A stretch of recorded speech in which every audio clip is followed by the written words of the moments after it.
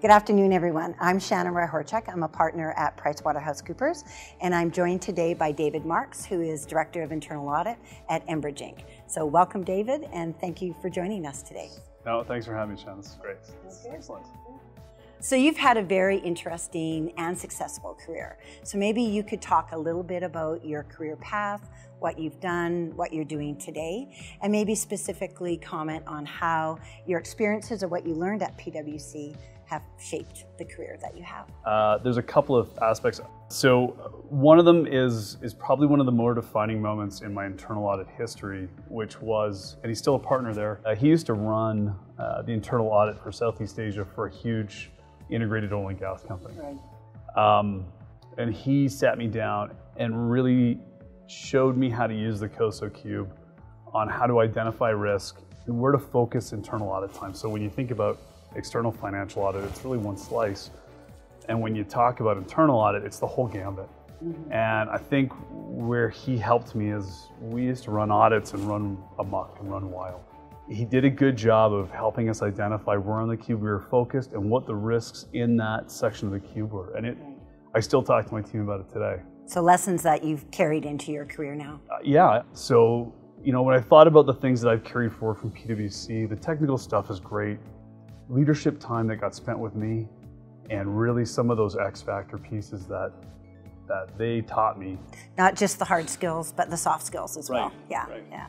So people are really, at the heart of our business. And right now, our business is being disrupted, primarily by technology, other things as well, but technology is really the heart of that. And so we're really working from within to make sure that we've aligned our people and our technology so that we're still creating those great experiences and doing the right things for our clients. Disruption creates opportunity as well, and a lot of companies now are embracing that disruption and looking at how it might change their business.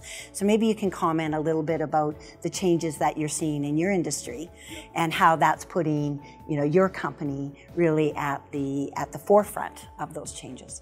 We're on that journey now, and we're starting to head down that road.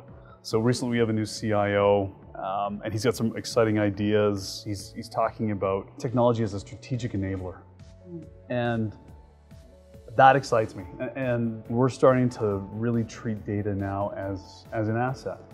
So a long time ago, we weren't treating it as an asset, it was just the data they're in. But we're just exploring this journey. We're getting onto it. I know there's some data scientists down in IT. And you have to dictate why you don't use data analytics now. It's not about whether you use it. Wow, that's a great perspective. And it drives a different behavior from your team, which is great. And they're actually getting excited about it now.